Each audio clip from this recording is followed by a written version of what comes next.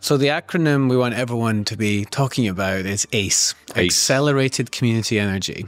This is, I think, a transformational concept. It's so simple in its basic premise, which is, in the US, for example, McKinsey, forecasts $1 trillion to be invested in data center facilities over the next 4 years. Problem is, as you know, that everyone's stuck in a queue to get connected.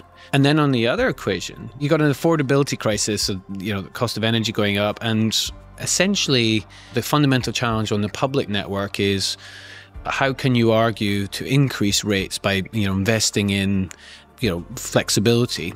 So flexibility is the inherent solution to all of this, but there's a missing money problem on the public network because of the increased scrutiny of how can we spend ratepayers' dollars. So you add these two things together, you've got $1 trillion of capital that can't be spent by the private sector, and you've got a public network that knows flexibility is a solution but cannot access that money.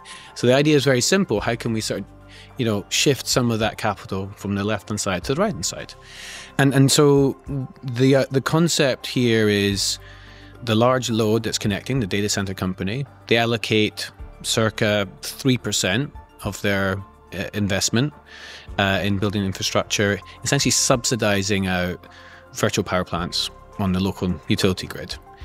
So the money comes from the private sector, but then these assets are essentially then, exactly to determine what would be useful for the utility, but they get essentially control over these assets or over a period of time. And what's really interesting about this 3% figure is that's what we estimate would get you $75, $80 kilowatt years for 5 years as an incentive to cover 100% of the maximum demand of a data center. So it becomes quite an attractive incentive.